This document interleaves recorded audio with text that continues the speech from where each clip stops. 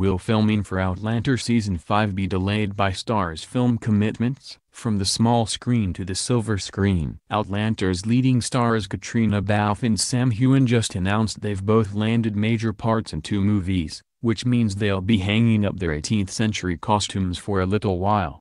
Balfe will be in Fox's untitled Ford v. Ferrari movie alongside Matt Damon, Noah Jupe, A Quiet Place, and Christian Bale. According to The Hollywood Reporter, the film is about the competition between Ford and Ferrari to win the Le Mans World Championship in 1966. Heughan is slated to star in Sony's Bloodshot, a superhero movie, with Van Diesel, Eiza Gonzalez, and Michael Sheen. Production starts in July, according to Deadline. The Scottish actor has already made the TV-to-movie transition with his latest film, The Spy Who Dumped Me, in which he co-stars with Kate McKinnon and Mila Kunis. The Lionsgate flick releases August 3. As TV Insider previously reported, Outlander has been renewed for Season 5 and 6, so will Balfe and Heughan's new film schedule interfere with production on the time-traveling drama? Let's break it down. Outlander, in past years, has filmed through the winter and spring, with summer set aside for a press tour,